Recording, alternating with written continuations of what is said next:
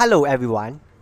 Today I would like to talk about how does ARP works in a single IP subnet network environment. First of all, what is ARP? ARP basically is an address resolution protocol, better known as ARP. It's a very common traffic on today's computer network. Each computer, including switches and routers, maintain an ARP cache. This ARP cache can contain a list of unique MAC addresses mapped to a specific IP addresses. This table or cache is populated as the computer requests information from other computers on the same subnet. Second, why is it important? Network engineers would argue that living a life without the address resolution protocol will be like living a life without oxygen. Is that essential? Even though a machine may be assigned an IP address, statically or via DHCP, other computers on the subnet won't be aware of which machine currently has a certain IP address. In a network, which IP address are randomly handed out to a different machine via DHCP, there is no telling who has what IP address. In order to successfully transfer traffic, one must know the specific IP address of a certain machine so that the packet can be effectively routed to the right location. The router at the right location can then forward the packet based on its RIP table to the computer in the network with the MAC address that matches the IP address specifically by the senders. ARP reply and request enable computers on the same subnet to communicate with each other and share their IP information with each other.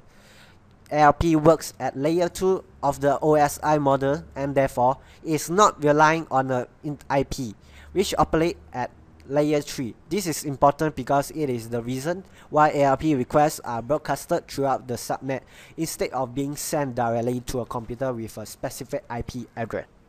What happened actually? The first computer on a subnet with the IP address of 200.1.1.1 might ask who has the IP address of 200.1.1.2 because they have a packet of information that needs to be routed to them. However, when a machine with the IP address of 200.1.1.2 receives the broadcasted request, it then transmits back with an ARP reply with a MAC address of BBB. This is how ARP works. Last but not least, I will give you guys a tutorial on how ARP works. I will give you guys a demo by using Cisco Packet Tracer. First, we add two PCs, second PCs, and a switch. After that, we connect through a cable,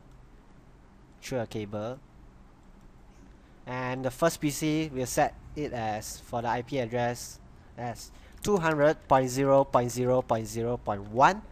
and the subnet mask will be 255.255.255.0 and the default gateway will be 200.0.0.254 and the second PC will be the same as but different IP of 200.0.0.2 and the subnet mask will be the same and the same goes to default gateway 200.0.0.254. After that, to check whether it's ARP or not, we will go to the command prompt, and will be typed as ARP-A. It's known that there is no result. To solve this, we ping for the second PC, 200.0.0.2, and this is the ping. After the successful ping, we type ARP-A, and here's the result of the second PC.